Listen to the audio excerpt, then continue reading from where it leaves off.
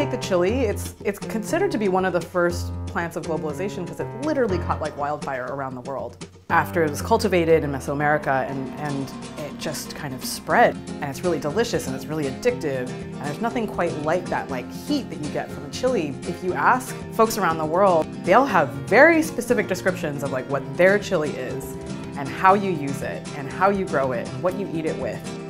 But that plant has traveled thousands of miles to find new homes. The People's Kitchen Collective is an organization based here in Oakland, and we use food to tell stories of our resilience, our shared struggles, and also to build solidarity. We can all have a seat before we get started, and then instead of smelling food, we can start eating food, which is always better.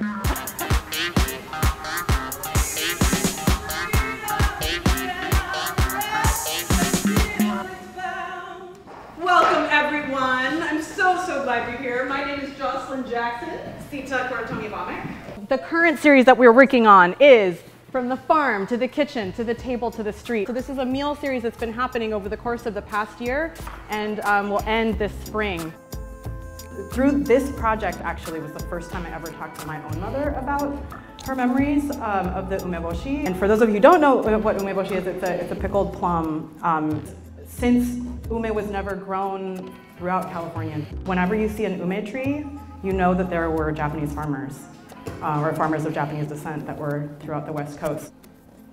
My mother is Japanese and she was born and raised in Colombia. My grandparents actually left Japan in the 1920s and ended up farming there. So they were really adapting you know, to being in a land that, that wasn't where they had been for hundreds and hundreds of years.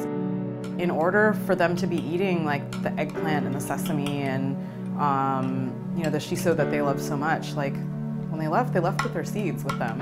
And that's kind of remarkable to me, to think about how a seed is like a time capsule and also just this mark of like cultural survival, like how flavors survive incredible journeys.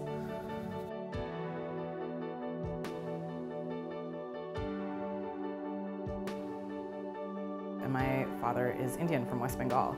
So one half of my family is mostly in Colombia and the other half of my family is in a tiny village outside of Calcutta called Krishnagunj. I think I spent the most amount of time in kitchens actually because when I would go visit India, I don't really speak Bengali other than like very basic vegetables and fruits and certain things in the kitchen. And so one of the ways to spend time with my aunties would be to plop down in the kitchen and just, wedge myself in there until they gave me something to do. And my aunt actually, she kind of shooed me away from the kitchen and she was like, you should go study because I didn't study and I'm stuck here for the rest of my life. And I realized like I'm able to see food and like all of its possibility and like all the things I can do with it and all the places it can take me and all the questions I have for it.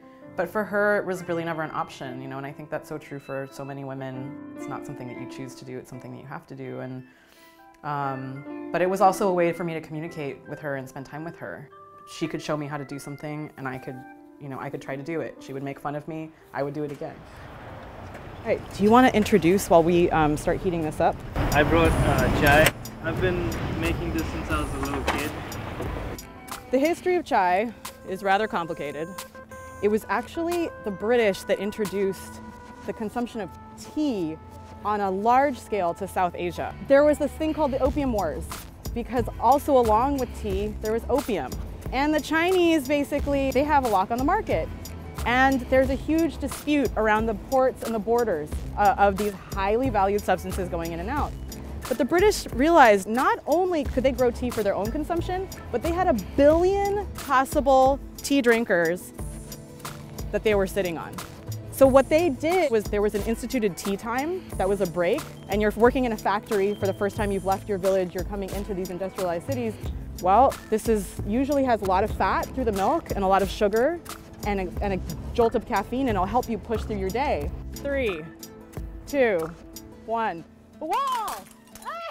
As a co-founder of the People's Kitchen Collective, it's been this incredible process because it is about the food, but it's not about the food. We're interested in like what the flavors of comfort and home are, how it is that people have sustained themselves and kept each other alive, especially through periods of trauma. And that is what we're interested in cooking.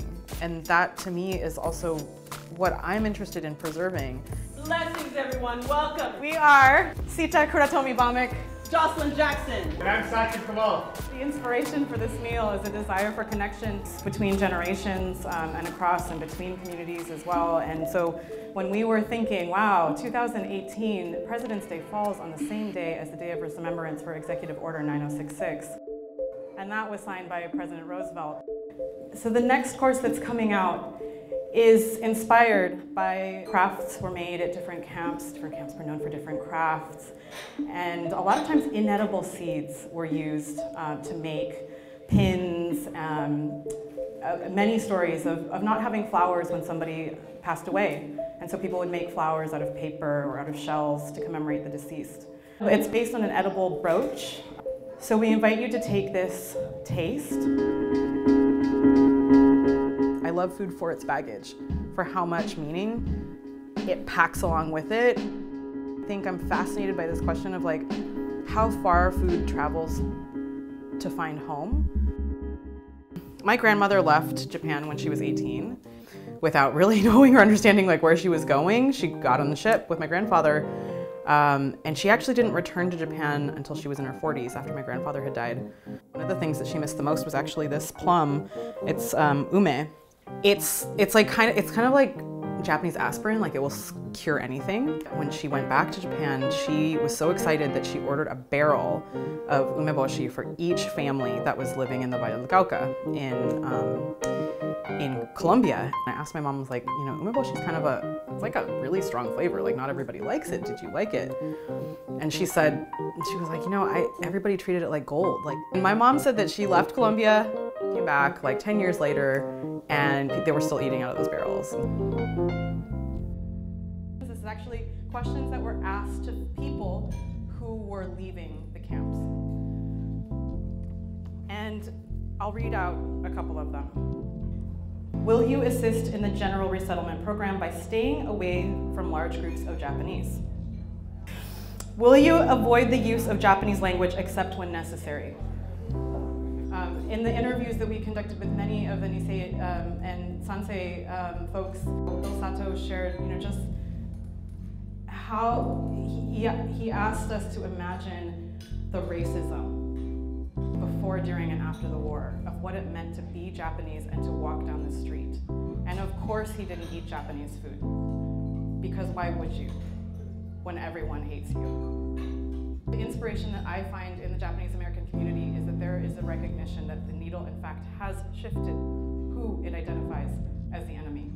I'm so inspired that our elders have taken it upon themselves to share their stories in the interest of building those connections intentionally. So my grandfather was a freedom fighter. In India, he was imprisoned in the Andaman Islands, and one of the punishments was that they would feed, the British would mix sand into the rice. It's not a short-term, you know, punishment. It's a very long time. It just kind of erodes your digestive system. And so after independence, when my grandfather returned home, he had horrible ulcers and a lot of you know, gastrointestinal issues. And so nobody in the family ate chili since he was the head of the household. So when I was little, to this day, if I'm serving people, I always forget the chili.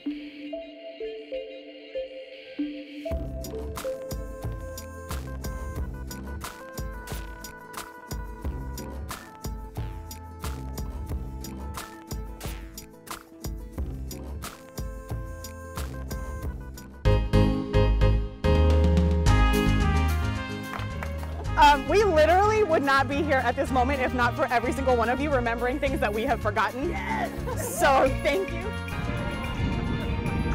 I love you. I need you to survive. Welcome, everyone. Actually, 50 years ago, on April 6th, 1968, 2 days after the shooting of Reverend Dr. Martin Luther King Jr., little Bobby Hutton was shot at this intersection on 28th Street. So why this day is to remember, when there are no monuments here, we hold that memory. We eat to hold that memory. We cook to continue that memory. And one of our deepest inspirations is the ability of food to bring radical minds together. And as we're out here on the street, we want it to feel like the living room of West Oakland this afternoon. And as we think about what home and public means, we wanted your first taste inspired by resilience of the indigenous peoples of this land. Food is really just a tool, an excuse for me to make the connections that I think are important to tell the stories that I know need to be told. Culture surviving is as critical to us as getting 3 meals a day. In a way, a recipe is like a map that also can reveal like how and where people have been and how we've gotten to where we are. There's something about tasting a flavor or smelling something that I think registers in the body in a totally different way that really, it's beyond language, it's beyond what you can see, it's beyond what you can read. And I think that is why, honestly, I think so many people are so obsessed with food, right? Because it's just like you can't read your way into that same experience.